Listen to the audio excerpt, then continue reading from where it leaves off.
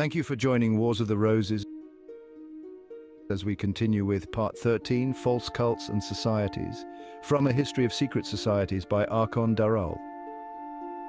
Chapter 12, False Cults and Societies.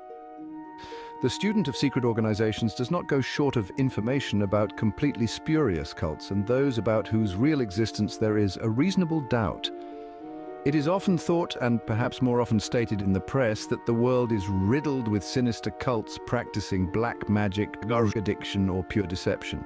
It is said, of course, by those who believe that the whole basis of ritualistic organizations is delusion, that they are all false anyway.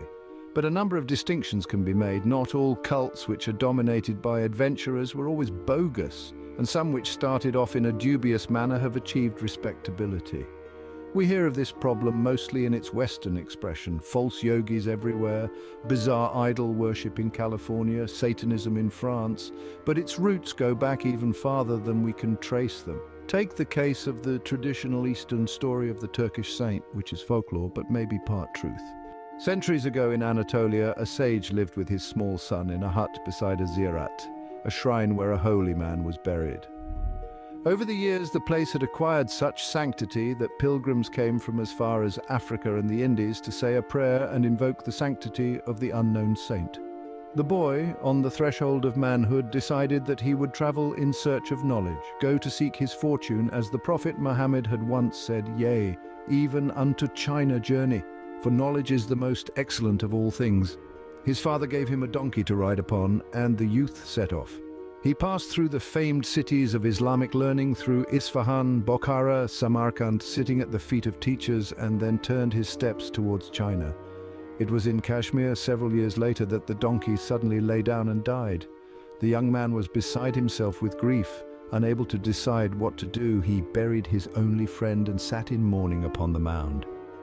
Certain travelers passing by asked what ailed him. "My only friend and companion is buried here, he who never failed me, who inspired me, and who was my means of progress."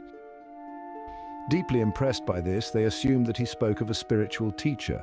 They donated some money for a dome to be built over the grave of an individual who must have been of much merit if he could inspire the sorrow which they had seen.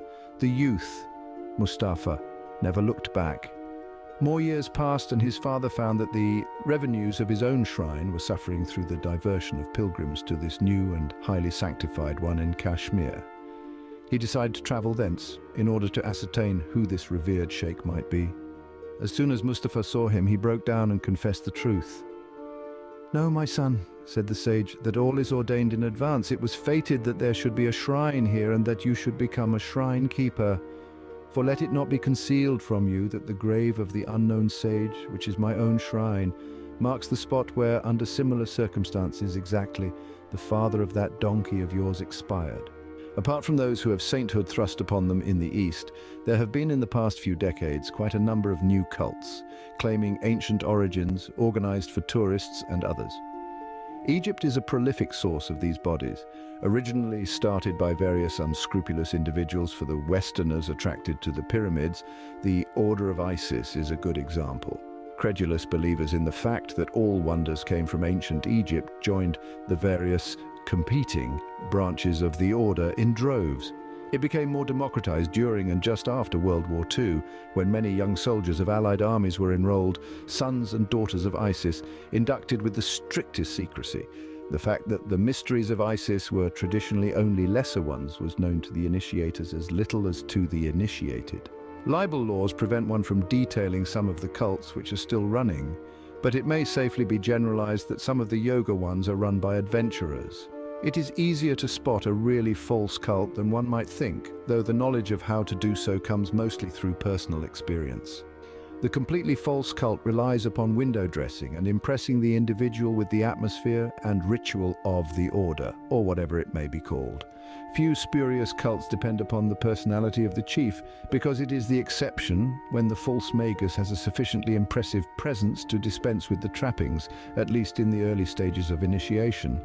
Contrary to the sensationalist writers, secret cults and societies do not rely greatly upon drugs of addiction, perhaps because this is one direction in which the authorities are far too much in control of the situation. Hypnotism, too, is an uncertain tool, to say the least of it. as anyone with practical applied knowledge of experimental hypnosis will testify.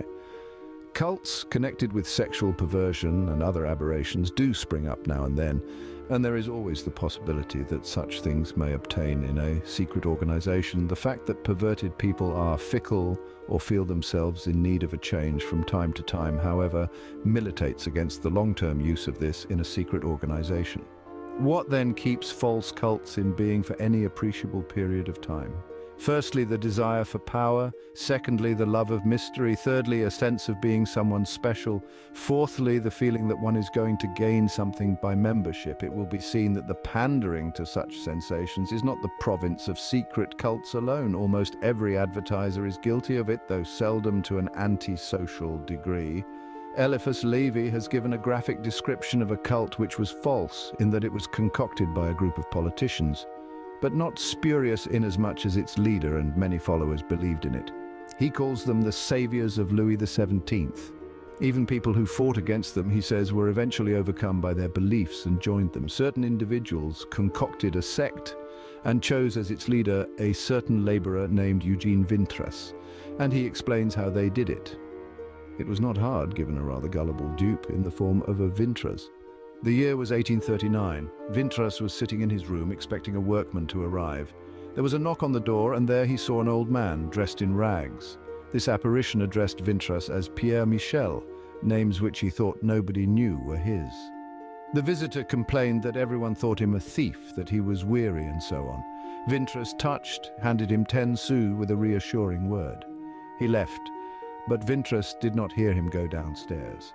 He searched the house but could not find him. He later found that there was a mysterious letter, with the coin which he had given to the stranger on top of it, on his table. This letter, by its contents and supernatural appearance, made Vintras, probably with some other inspiration of a similar kind, a protagonist of Louis XVII. Now Vintras appears as a sort of seer and prophet, carrying on propaganda for Louis in a field where it could do a great deal in the twilight of supernatural belief. He had visions all showing support for Louis. Blood appeared on his body without any vestige of a wound. Wine turned to blood. Even priests who came to scoff joined the cult in enthusiasm when they saw the miracles which they had preached about actually seemingly occur before their eyes. Vintras was accused of being in league with the devil. Analysts certified that the blood was indeed real. But the blood appeared on consecrated hosts, and even priests could not believe, as some indeed said, that the devil had the power to cause such a change to the body of Christ. Gozzoli, one of his former supporters, published a tract in which he made revelations of obscene rites being performed by the cult.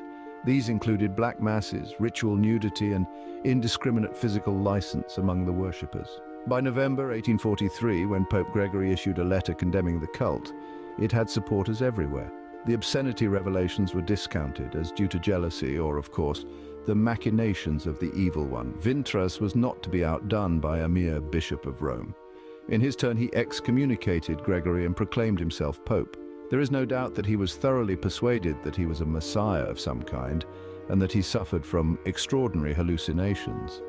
Some of his letters survive, in which accounts of incredible experiences are preserved.